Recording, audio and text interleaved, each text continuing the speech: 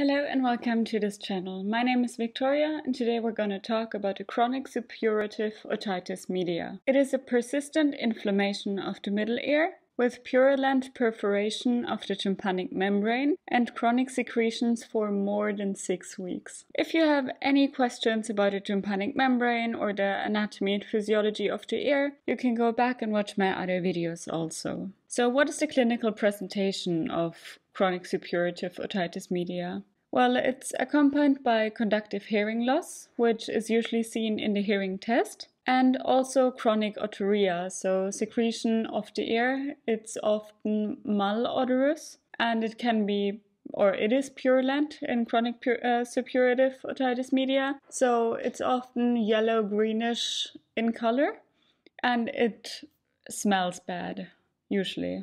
As it is an inflammatory process, it also is often seen together with fever, and it's often painless, so it can be quite difficult to diagnose. There are also a few complications. It can lead to the destruction and necrosis of different bones, majorly seen in the long leg of the incus, but also the other of the ossicles, and rarely but sometimes also even of the cranial bones. Also there is seen cholesteatoma, which is growth of squamous epithelium of the external acoustic meatus into the middle ear, and a kind of polyp which is protruding from the eardrum to the outside, so a defect in the eardrum with white debris in the ear canal, and the enzymes of the cholesteatoma can further destroy the bony structures within the ear. Also, other complications are disturbances of the outflow of secretions, so a kind of clump can develop within the middle ear or the exit to the external acoustic meatus. Also, a bacterial superinfection, for example with Pseudomonas aeruginosa, is often seen. Then the destruction of the ossicles, which I mentioned before,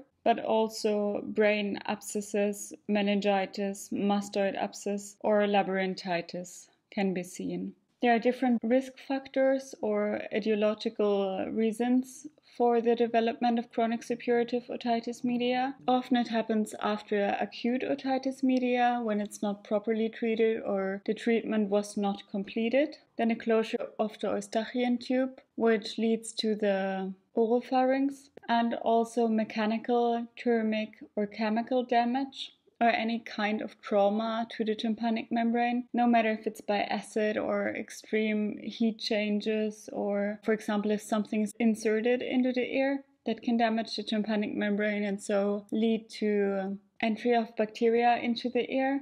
Also craniofacial malformations like for example Down syndrome or cleft lip or the cri du chat syndrome can be predisposing factors for the development of this chronic otitis, but also exacerbations of upper respiratory tract infections can lead to sticking around of bacteria in the area and penetration into the middle ear, where then this otitis can develop. So how do we treat a patient with chronic suppurative otitis media? So at first, for 2 weeks is given fluoroquinolone, a kind of antibiotic, or another kind of antiseptica, which can improve the outflow of the secretions as the chronic inflammation is tried to be reduced with medication, but sometimes it's necessary to perform surgery.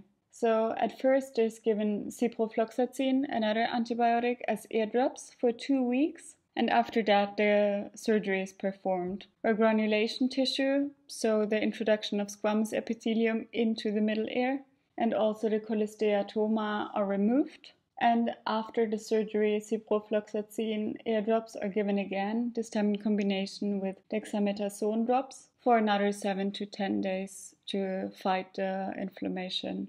Then I drew a scheme where you can see this whole process and how it's kind of cycle of repeating events. So I want to start on the left middle side, where we have irritation of the middle ear, which leads to inflammation of the middle ear. Here we usually speak still of acute otitis media, but this can lead to mucosal edema. This edema in turn can lead to ulcerations and epithelial breakdown as the inflammation persists. And in an attempt to heal this inflammatory process, granulation tissue is formed.